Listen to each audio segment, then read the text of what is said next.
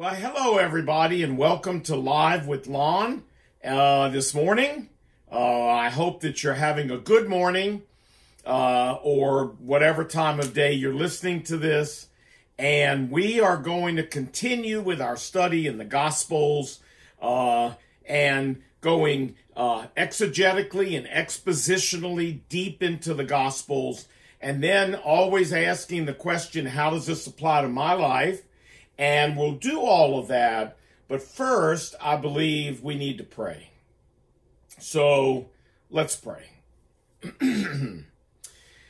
Dear Heavenly Father, we are a needy people. First of all, we are a needy people when it comes to this virus that is infecting our world.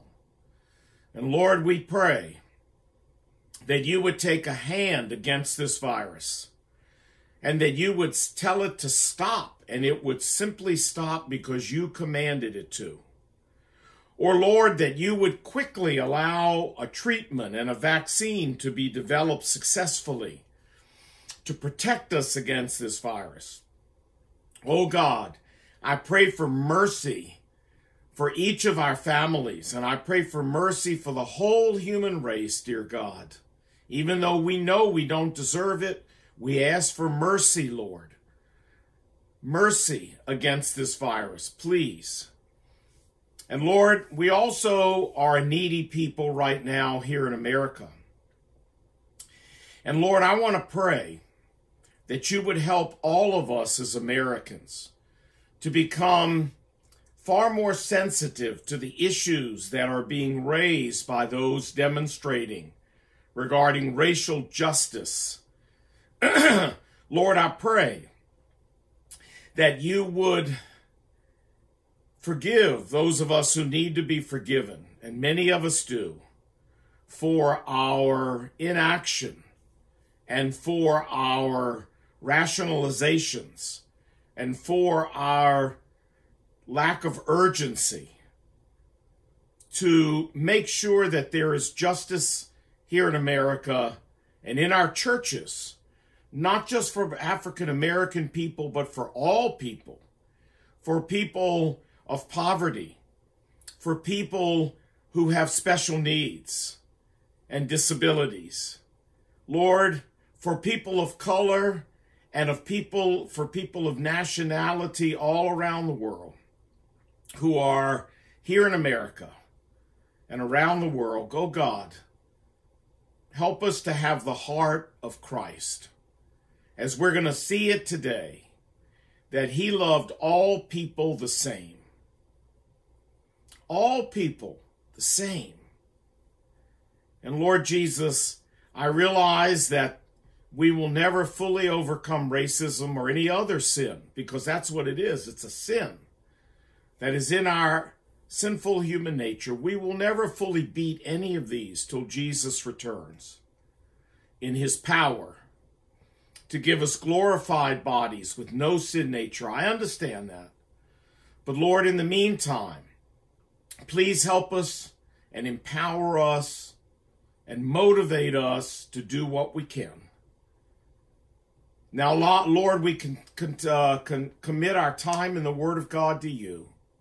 Use it in our hearts and lives today, and change our hearts and lives today, because we sat under the teaching of the eternal Word of God.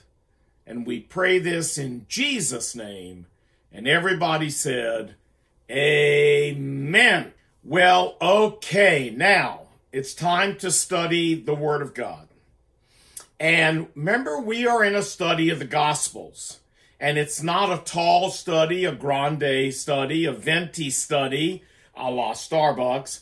But it's a Trentos study where we're going to try to go deep and really exegete and exposit the Word of God and bring truth out that applies to our heart and life.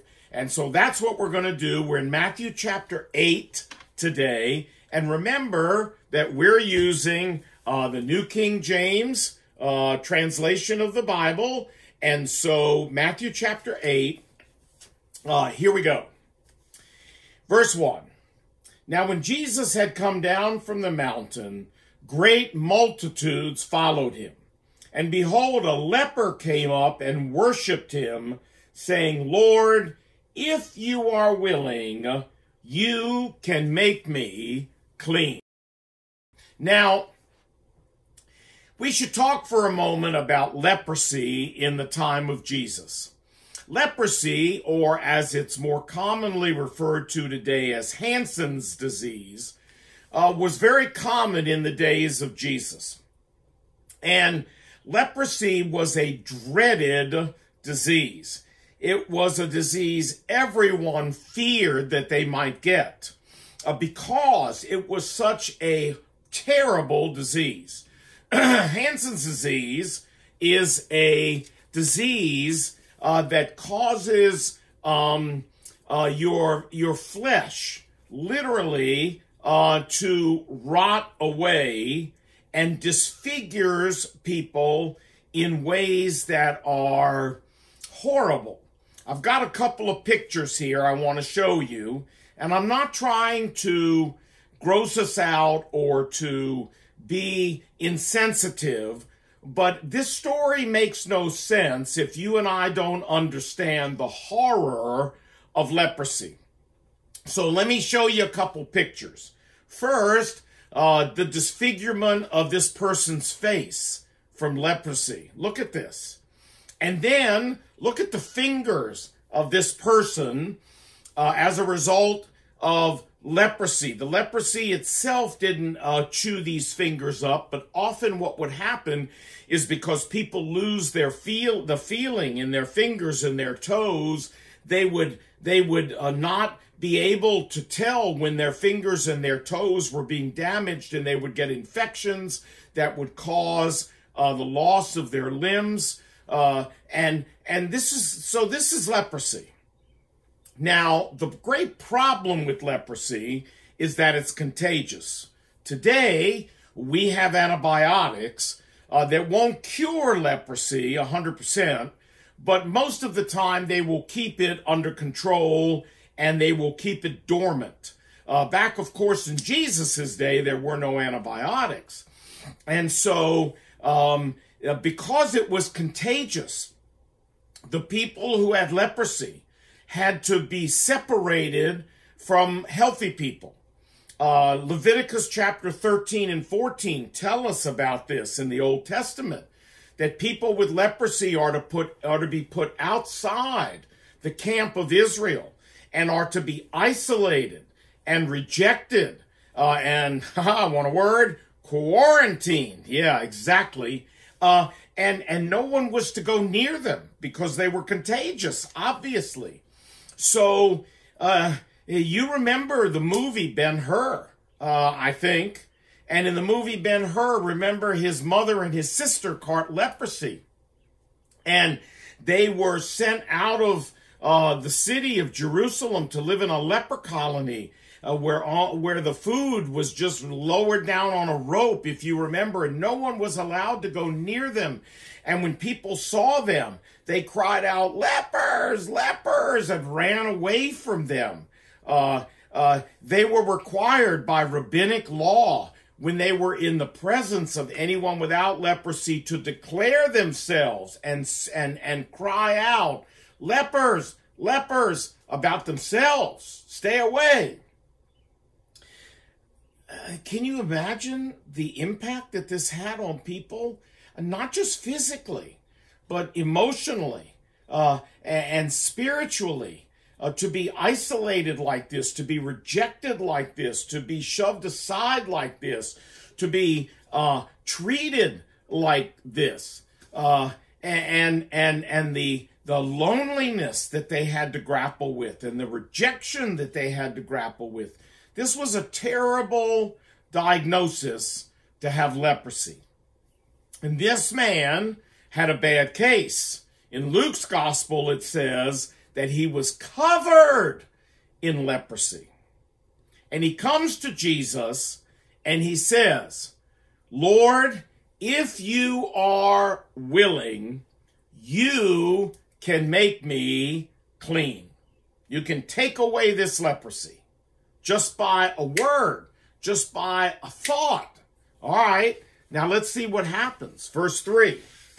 And Jesus put out his hand and touched him, saying, I am willing, be cleansed. And immediately his leprosy was cleansed. Wow, how great is that? I love it. When Jesus heals you right. His leprosy didn't go away in a week or a month or a year. It went away immediately. Immediately he was cleansed. Wow.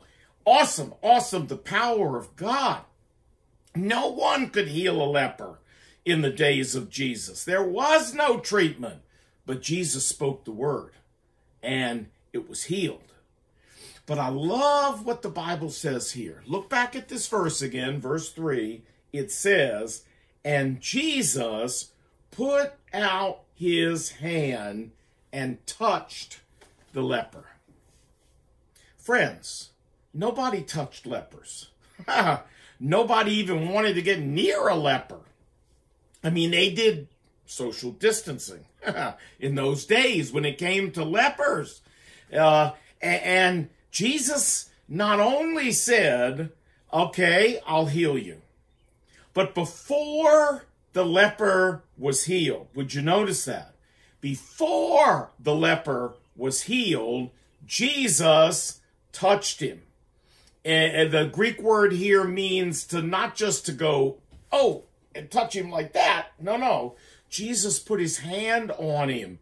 Jesus, the Bible, the Greek word means Jesus grabbed him in a loving and friendly way. I don't know whether it was on the arm or whether it was on the shoulder or whether it was on the forehead or whether Jesus put his arm around the man. The Bible doesn't say, but Jesus embraced this man with a touch while he was still contagious. While he was still contagious. Jesus did something nobody would have ever done, and that is touch this man. Don't you love that? Wow. Listen, friends, Jesus is trying to send a message here. The message he's trying to send, not only to this leper, but to everybody that was around, and to you and me today, because it's recorded in the Bible, is that I don't care how much people have rejected you or me. I don't care how much of an outcast they consider us to be.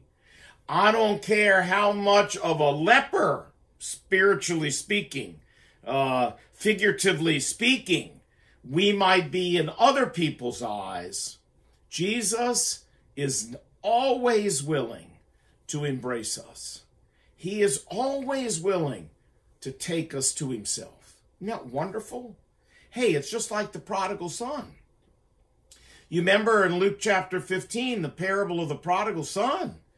And the father in the prodigal son story represents God. The son who had run away and was living in the pig pen represents us. But folks, when the son came home and repented, what did the father do? I love this. He ran to his son. He threw his arms around his son. He kissed his son. And he rejoiced with his son. Now listen, that boy smelled terrible. That boy had been living in the hog pen, in the pig pen, with the pigs, with the slop, and all of the excrement that was in there for who knows how long since he'd had a bath. Who knows how long he'd been in that pig pen. Now, the Bible does not say he took a bath before he came home or a shower. He could probably, you could probably smell him before you could see him.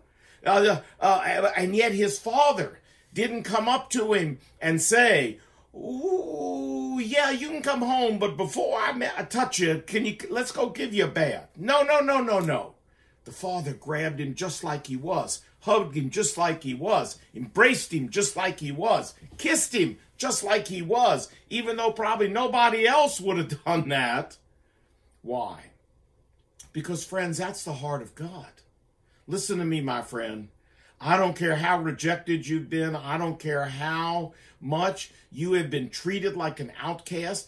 I don't care what people have said about you. I don't care how bad you have sinned. I don't care. It doesn't matter how people feel about you. What matters is how God feels about you. And God, just like with the leper, just like with the prodigal son, is willing to take you just as you are, embrace you, love you. And if you'll give your heart to him, he will cleanse you like he did this leper. And he will give you power over the sins that you can't beat on your own. And he will forgive what you've done in the past and put it under the blood of Christ. Make it BC, before Christ. Make it AH, ancient history in the sight of God. This is the heart of God. This is what he did for me when I came to him at the age of 21 years old. Almost, I was 22 actually. Man, I was an outcast. I was dirty and filthy, both in mind and in spirit and in body. Nobody really had much good for me. And yet Jesus took me just like this leper, embraced me, forgave my sin, gave me power by the Holy Spirit to live a different way. And that's what he'll do for you. If you've never come to Christ and you're convinced God doesn't want you, you're too far gone. Friends, you can't be any more far gone than a leper. You can't be any more untouchable to society than a leper. And if Jesus touched and embraced him and healed him, he'll do the same for you. He'll do the same for you. Just come humbly and give him your life, and you won't believe what he'll make out of your life. Now, let's move on. Verse 4. And the leprosy was clean, and Jesus said to him, see that you tell no one, but go your way, show yourself to the priest in Jerusalem, and offer a gift, the gift that Moses commanded as a testimony to them, that is, the priests. Now, what is this all about? Well, in Leviticus chapter 13 and 14, we're told, the Bible says, that if anyone has leprosy, but somehow, some way, miraculously, they're cured, they're to go to the priest. In those days at the tabernacle, in these days at the temple in Jerusalem, and present themselves to the priest and allow the priest to examine them and to pronounce their healing is legitimate and that it's genuine. And so this is what Jesus is talking about. Take the offering, the thank offering that he would present to God, the healed man or woman, and go see the priest and let the priest confirm this is a legitimate healing. Okay.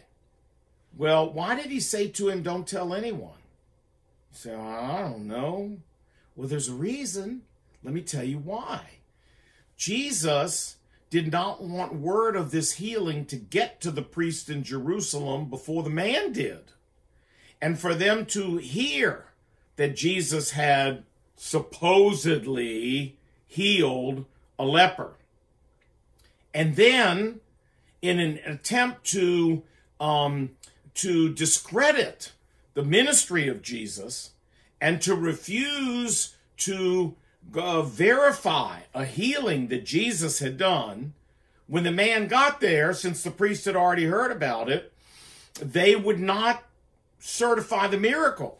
They would say, you never had leprosy. You were never really sick. This is not a real healing. This is just a sham. You understand? Jesus did not want that to happen. He wanted the man to show up without giving these priests any advance warning. And then when they certified it, then to find out that it was Jesus who did it. They didn't want to certify Jesus' healings. Are you kidding? They're trying to reject Jesus as the Messiah. So you understand now why Jesus said, don't tell anybody. Just go, let the priest certify you, and then you can go tell the whole world what great things God has done for you. All right. Now that's our passage. And you say, well, Lon, that's a pretty short passage, and it's only like 4 verses, and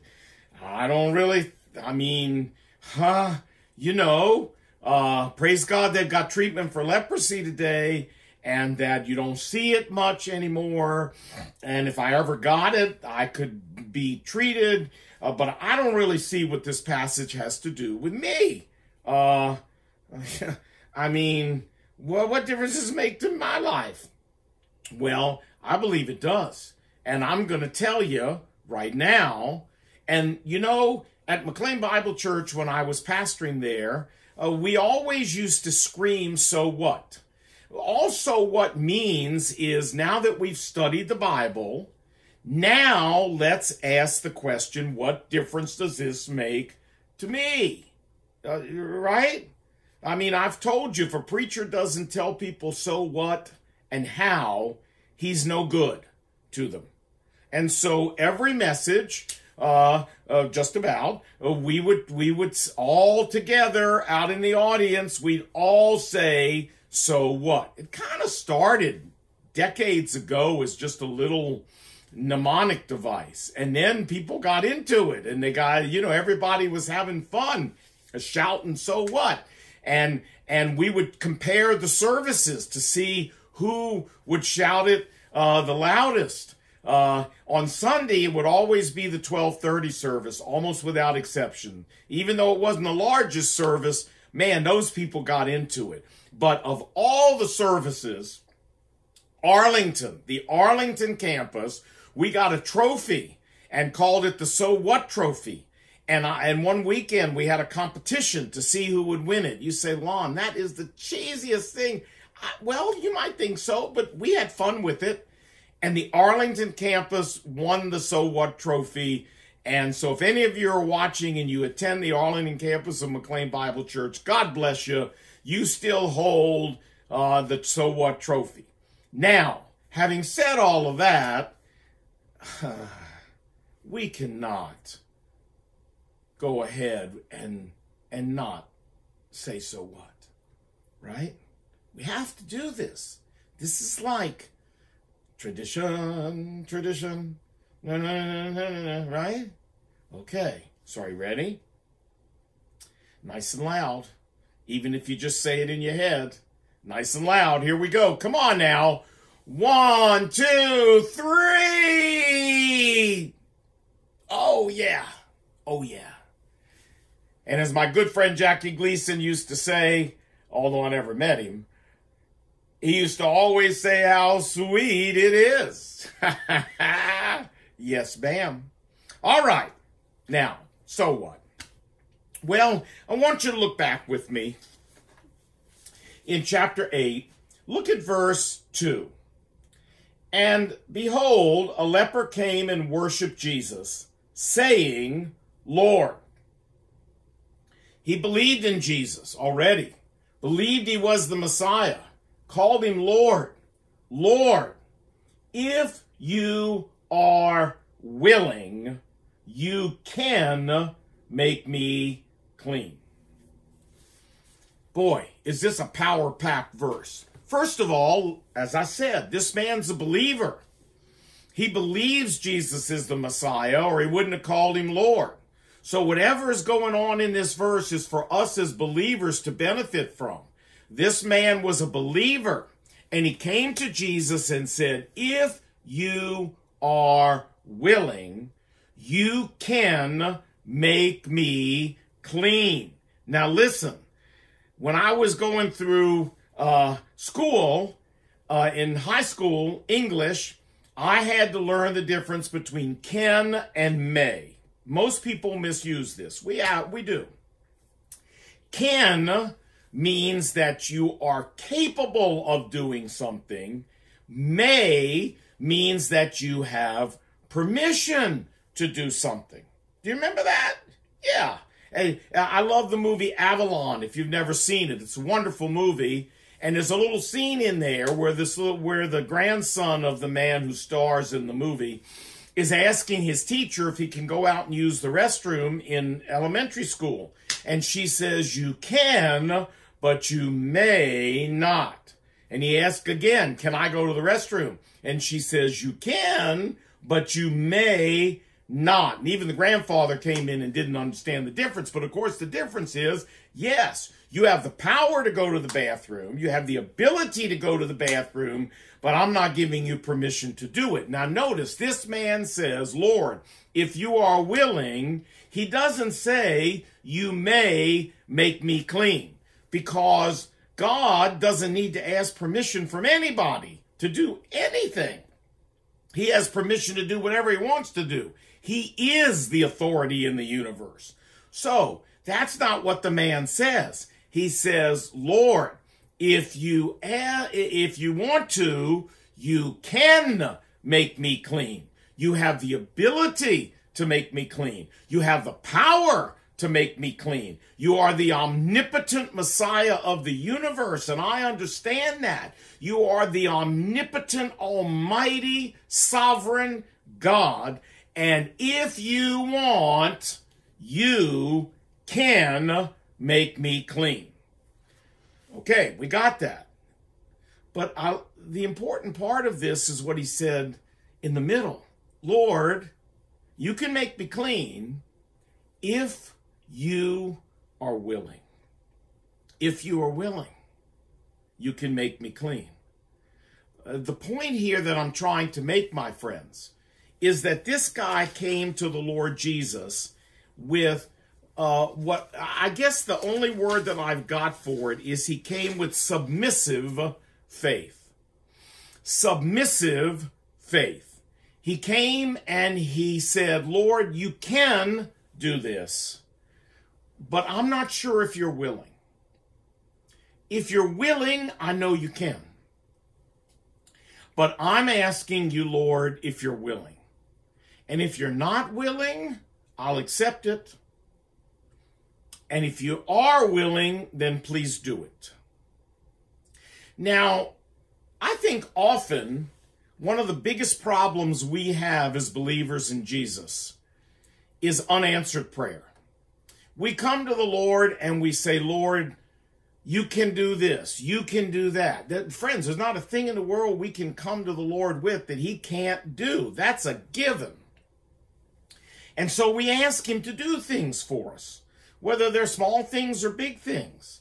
We ask him to heal some medical problem that we've got, or we ask him to help us get a new job, or we ask him to help us have a child if we're wanting a first child or another child or an adopted child. We come to him and we say, Lord, I'd like you to answer this prayer. I'd like you to help my child in school. I'd like you to do this. I'd like you to do that. Perfectly okay. This man came and said, Lord, I'd like you to heal me. But it's all depending on whether you're willing. On whether you feel, listen to me now, that at this moment in time, what is best for me and for your sovereign plan for my life and for the universe is that I be healed. And if you feel that, I know you can do it, and you will. If, Lord, you don't believe that it's the right time and the right thing to happen right now in light of your sovereign plan, then, Lord, I understand that. I will submit to that.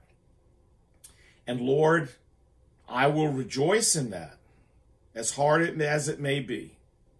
Do you understand? This is what he came with, submissive faith. Lord, I know you can do anything, but you make the call whether this is the right thing to do for me right at this moment in time. Now, my dear friends, as believers in Jesus, this kind of submissive faith is the kind of faith that we need to have. I have come to God so many times and said, Lord, would you please do this? Would you please do that? Would you please do the other thing? And you know what? Sometimes he's done it immediately, and sometimes he hasn't done it immediately. Sometimes he's made me wait weeks or months or years or even decades.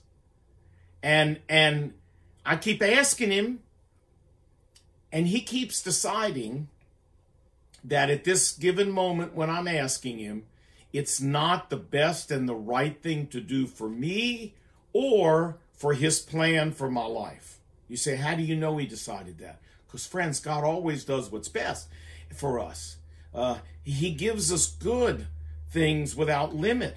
And so if it had been best for my life and his plan for my life, he would have done it. But in his sovereignty and his wisdom, it wasn't. And I had to wait. This is hard. Some of you right now are right there. You are right there. And God, by not doing what you're wanting, is trying to tell you, hey, I love you, but this is not the right thing for me to do. Maybe ever, because some of the things I used to ask God to do, I don't ask him for anymore. As I matured and I grew, I realized it's not really the best thing. I think I'll stop asking for that. Sometimes that happens. Or he's like, I'm going to do this for you, but this is not the right time. Remember, with God, timing is everything with God. God's will and God's timing are both important. And we can have identified God's will sometimes, but we got to wait for his timing. So this is what this man was asking. Praise God. And God said, hey, it is the right time, and it is the right thing for me to do for you in my plan. And bam, baby, it was done. So let me just say to you, if you're in one of those situations where you're waiting, and God, you're saying, Lord, if you're willing, you can do this. And God's saying, I know that I can, but right now, this is not the right time for me to do it, and I need you to wait. Then, friend, cheerfully, we need to have submissive faith. And this is hard. This is hard. And the only way we can have submissive faith is to believe that we have an almighty, all-powerful, all-knowing, sovereign God who loves us and always does what's best for us and would do this for us if it were best. We have to believe that about God. And if we believe that about God, we can be cheerful even if he doesn't do what we want right this second. This is why Paul said in 1 Thessalonians chapter 5, give thanks in all things, for this is God's will for you in Christ Jesus. Give thanks, even if he doesn't answer your prayer right now, because this, where you are, with even an unanswered prayer, is God's will. That's you're right in the middle of God's will, right where you are, so give thanks. Now, it can also mean give thanks in all things, because giving thanks is God's will for our life. You say, which does it mean? It means both, because both are biblically true. But give thanks in all things, because this, where I am right now, is God's will for my life, not what I'm asking for right this second, and therefore I can give thanks. You know, I've asked God so many times to heal my daughter, Jill, whom you know has multiple disabilities. She has Dravet syndrome, D-R-A-V, like Victor, E-T. Google it. She has seizures, she has mental retardation, she has physical disabilities, all kinds of things. And I've asked God so many times to heal her, heal her. Lord, if you are willing, you can make Jill whole. Yes, that's right. And God has never done it. And she's 28 now. She's better, praise the Lord, much better than she used to be. Much fewer seizures. But healed completely? No. And I've had to just accept that Lord, for whatever reason, this is God's will in Christ Jesus for Jill, and God's will in Christ Jesus for me and Brenda and our family. I can only do that by believing all those things I just said about God. And I do believe them. And if you will believe them, you can be cheerful even when God says, I'm not answering that prayer right now. Sorry, it's not right. It's not best, and I'm not doing it. You know, I'm going to close with a couple of verses from the book of Daniel. Do you remember that Shadrach, Meshach, and Abednego were going to get thrown into the fiery furnace unless they bowed down to the statue of Nebuchadnezzar, Daniel chapter 3? Remember that? And Nebuchadnezzar says to them, either bow down or I'm throwing you in there. Now, they couldn't bow down to a statue, an idol. They were Jewish. They knew the Bible. You know, you shall have no other God before me. They knew the Ten Commandments. So he said, and I'm going to throw you in there, and you know, you'll have to call on your God to save you because nobody else going to. And listen to what they said. I'm in Daniel chapter 3, verse 16. Shadrach, Meshach, and Abednego answered and said to the king, O Nebuchadnezzar, we have no need to answer you in this matter. If that is the case, if you're going to throw us in the fire, our God, whom we serve, is able, he can, right, deliver us from the burning fiery furnace, and he will deliver us from your hand, O king. Now look at verse 18. But if not, and some versions, I love it, the New American Standard, the New International translated, but even if he does not, even if he doesn't rescue us, let it be known to you, O king, that we will not serve your gods, nor will we worship the gold image you've set up. Hey, Nebuchadnezzar, God can do this, and we know he can do it, and if it's his will and his purpose for us, and his plan, he will do it. But if it's not his will, his purpose, and his plan, even if he doesn't do it, we are not abandoning God. We are staying loyal to God. And we are going to accept with submissive faith the will of God. Wow. This is what I'm saying. We all have to do this at some point in our Christian lives. And hopefully we do it cheerfully because we know the character of our God. You know, Mercy Me did a song, a wonderful song, based on this verse, Daniel 3:18. And even if he doesn't, we're still going to stay true to you. I love this song. Even if you know it, it's okay. Read the words carefully and let this song encourage your soul. Lord, if you're willing, I know you can heal me, but even if you don't, I'm still sticking with you. Here's the song.